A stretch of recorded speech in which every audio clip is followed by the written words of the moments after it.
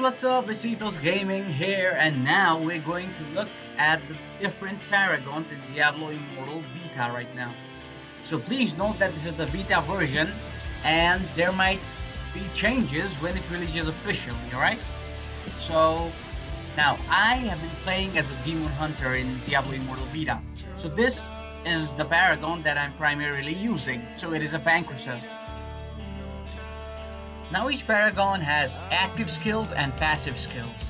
So the active skills only activate when you have the paragon activated, and the passive skills are forever there. So even if you are on a different paragon, you're still going to get the passive skills or passive skill nodes such as damage, armor, and so on. Now I mostly do PvE, so I have focused on Vanquisher Paragon, right? So the next paragon is Survivor, right? So this paragon can be really useful if you're building a tank build, because this has active spells which can really ease your process of tanking creeps.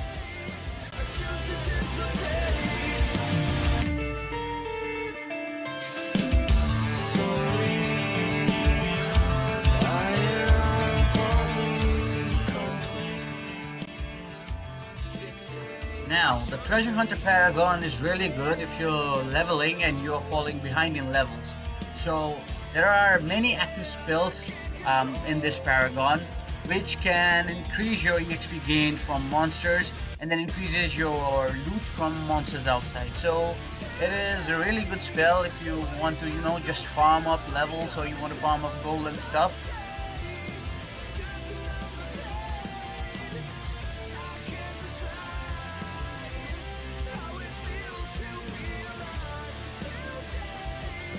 So Gladiator is another one of these paragons, right, where you can gain like CC immunity or certain slow effects are reduced. So this is also really good for PvP. Now you know that the passive skills are carried out through all the paragons, no matter which one is active.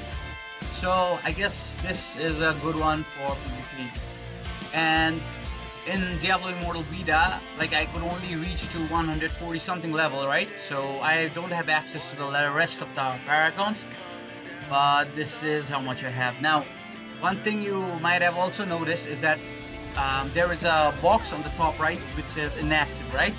So you can select which paragon you want to activate by pressing on there. So as you can see, the Vanquisher Paragon is right now activated. Now, if I want to activate another paragon, I just go to Treasure Hunter and then just click on the top right hand, and as you can see now it's active. Now let me do that for the Gladiator one as well. It looks really cool, huh?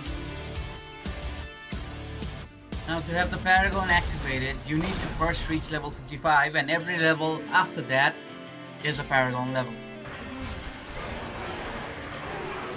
So that's pretty much it for the video, guys. If you like the video, please like, subscribe to the channel, that will help a lot.